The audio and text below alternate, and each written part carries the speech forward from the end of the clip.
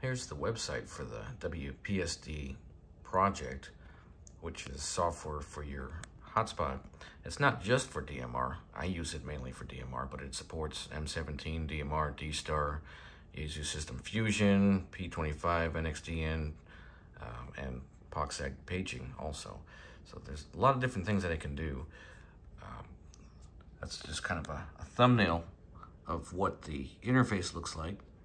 And this software is actually based on the original Pi-Star software. There's the Pi-Star website, and it's a familiar software that a lot of people use. They've gone into the downloads and gotten different versions of the software.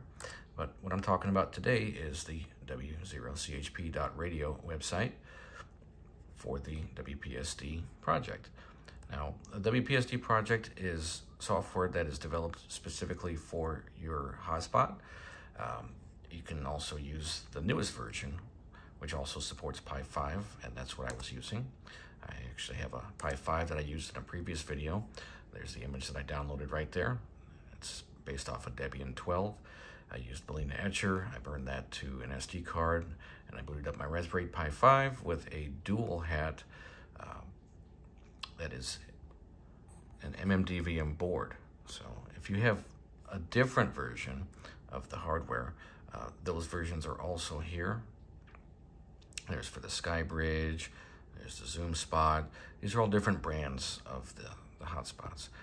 So you can use them for voice communications, but this software right here is what allows you to connect to different networks. In my case, I connect to different DMR networks.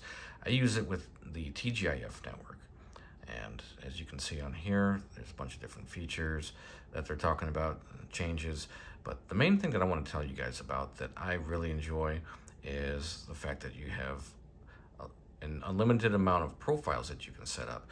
And with these profiles, what I'm able to do is I can actually connect to one DMR network or a different DMR network, or I can have it set up for M17. I can make a profile just for that. I can make a profile just for D-Star. That's a feature that I do not have when I use the Pi-Star software. So there's a lot of different ways that you can connect to all the different modes without having to make large changes. You can just make those changes and save them under a profile. If you're a fan of the open spot, that feature is built into those hotspots as well. So that's something that is new that I've never seen before in the WPSD project, and one that I wanted to share with you guys. So I hope that you guys enjoy, give it a try, let us know what you think in the comments, and I would love to hear and find out what you guys think of the WPSD project. Thanks for watching. Don't forget to like, share, and subscribe.